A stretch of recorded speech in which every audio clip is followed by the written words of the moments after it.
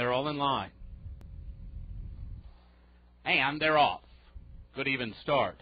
Honor Corps showing some speed. Bonnie Star is there toward the inside. Warm Memories between runners. Harry's Westgatepub is right on the engine. And there goes T Cee Two. And T Cee Two maybe quickest of them all. And 3 wide goes up to get the lead. It's T Cee Two outside of Harry's Westgatepub. Warm Memories saves ground down along the rail in third. Now Immense Storm has gone up by him. And Immense Storm is on the move. He's all the way to a joint second, only a length and a half off the lead. Honor Corps now settles down fifth, and Shotgun Sambo outside of Bonnie Star. And Unjokeable is at the back of the pack. He's now 9 lengths adrift after a quarter of 24-1. T Cee Two and Roberto Rosado show the way. The lead is just a neck right now. Harry's Westgatepub right there on his inside, and Immense Storm is a close-up third, less than a length off the lead. Warm Memories is losing ground. Up on his outside is Honor Corps, then Shotgun Sambo covering up Bonnie Star, and Unjokeable remains the trailer now with 11 lengths to make up. Half mile was 49 seconds flat. Harry's Westgatepub comes through to stick a nose in front.